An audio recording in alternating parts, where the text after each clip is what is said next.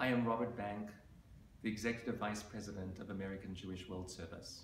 I am so excited this week because I remember so clearly what happened this time last year. This time last year, the United States government, Secretary Kerry and the administration appointed Randy Berry as the first ever special envoy for global LGBT rights. American Jewish World Service, together with others, was fighting to have this appointment become a reality. Why? Because in over a third of the countries in the world, it is still illegal to be an LGBT person. Same-sex activity is criminalized.